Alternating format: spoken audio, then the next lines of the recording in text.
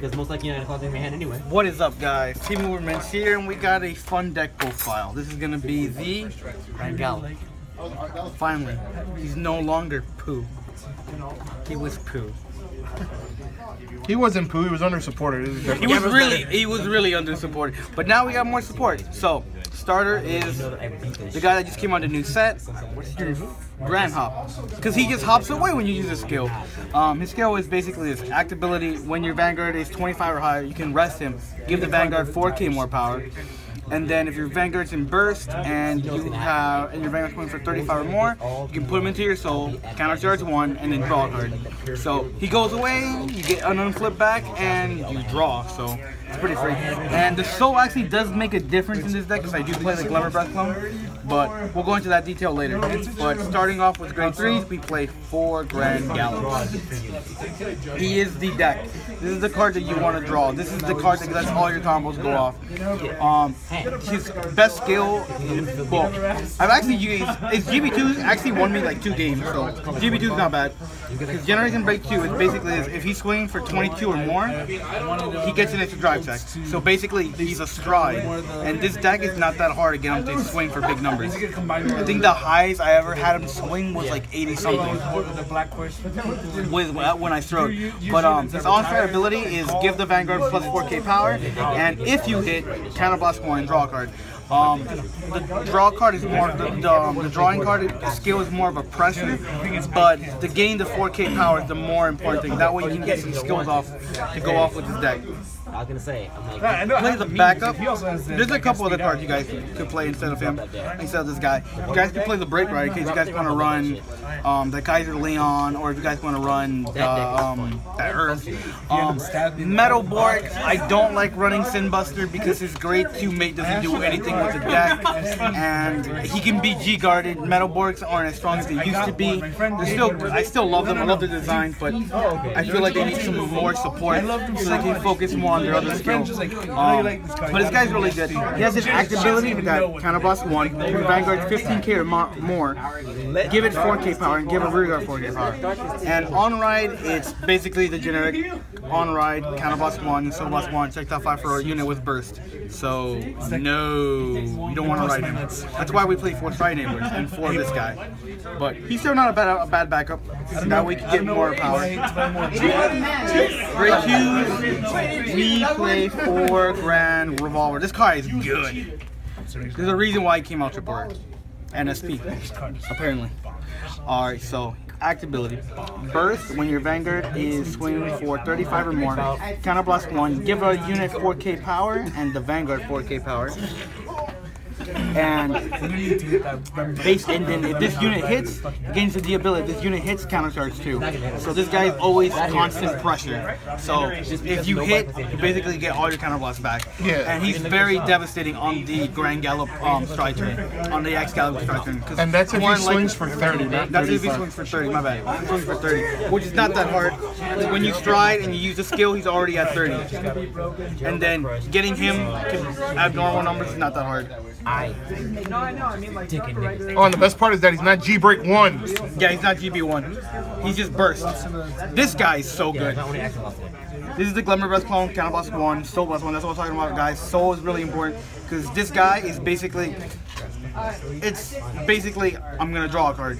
When the Vanguard, when after you pay the cost, this unit gains 4K power and the Vanguard gains 4K power. If the Vanguard swings for more than 40, you draw a card. So this card is amazing. My favorite thing what to do with him was, what I did was, I went into Dark Superhuman, and then I called 2 of these out, made them 20K lanes, and so since they were at 0, 20, they had to waste 2 10s and a 5 to guard it. yeah. But he's really good. And then finally, I took out the Amber clone and I'm running 3 Grand Subs. This guy's actually really good. He doesn't do anything until he gains power, but his skill is if he gains 4K power, give the Vanguard 4K power, and the skill if it hits, hits, you retire a unit. So you're giving the Vanguard more pressure. And that's what this deck is supposed to be about. That's what Dimension Police has always been about. Vanguard always has pressure and skills. So we get it. So I was like, Grade 1s, I play 4 of the unflipped Perfect Guard. You guys can play the new Perfect Guard, but like I said, Soul kind of matters with the Glimmer Breast clone, and I need the unflips, so unflipping is very important for Stride enablers because this is a Stride-based deck, and I don't want to ride the other guy. I want to ride Grangallop. I play 2 Grand Choppers because he really screws up people's guards. If they're planning to guard the Vanguard, which I don't know why, you can give him, when you drive take a trigger, because his skill is basically this. If he gains 4k power, kind of +1, give 2 units 4k power. So, say the Vanguard swing for 37, and you hit a trigger, give him the power, so you're 42. Scale, kind of +1, give the Vanguard 4k power. So now you're 46. So if they gave you 3 to pass, that one trigger just now made it just one more trigger. Just one more trigger. So it just became a 2 to pass. So he screws up people's guards. You want to play? I play the promo. Might bumper up. So I'm not liking this guy anymore. But the promo is really good. The skill is rest. Give a unit 4k power. If you have a Vanguard with burst ability, which is the Grangallop Stride, in a basket, bacon, or sausage.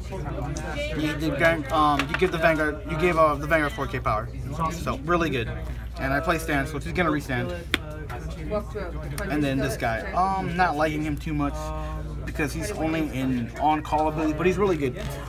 Burst, when the Vanguard is, when he's placed, if the Vanguard's 15 or more, he gains 4k power. And if the Vanguard is 30 more or more, you choose one of your Vanguards and give it with Grangallop in his name and give it 4k power. So he's an 11k booster.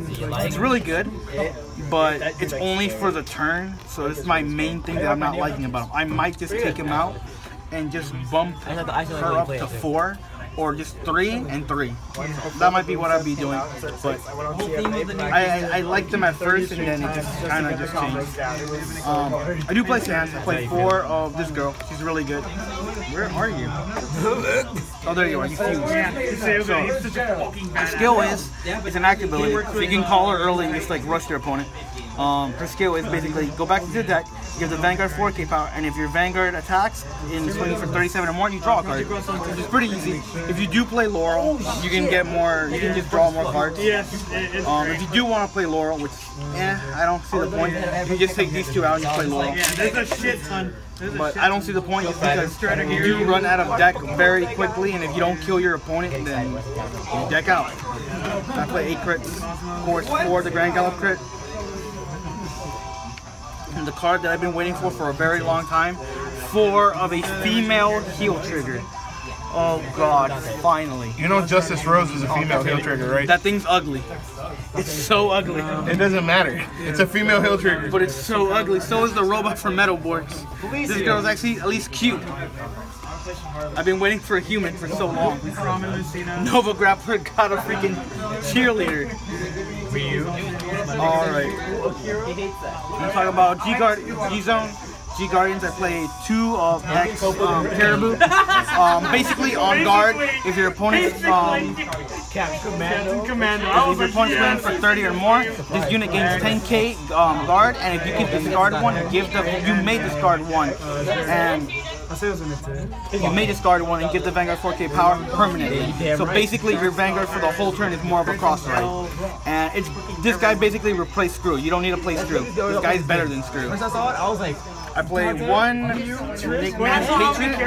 If your opponent's Vanguard is, if your opponent can use guard for more than 20, it gains 5k shield. So 31k shield. And 1 Dismal, because you need Dismal. Honey, what are you gonna have, baby? What are you gonna have today? Can I get an order of the bacon cheddar tots and 4 X-Tigers, because X-Tiger is actually stupid. Because you can actually first turn X-Tiger. This is the only good thing about Grangallop. You can always X-Tiger first and stride. Skill is flip up anything, and for every face-up card in your G-Zone, if you swing for 35 or more, you gain a crit. So he's amazing. The drink. I'll come back. The card that made this deck come back, that made the deck is Tekken Excalibur. 7 with Akuma in it. Alright, so basically his skill is when he attacks, counter blast 1, flip up anything in your G zone. If your Vanguard is swinging for 5 or more, you get an extra drive stick, so 4 drive sticks.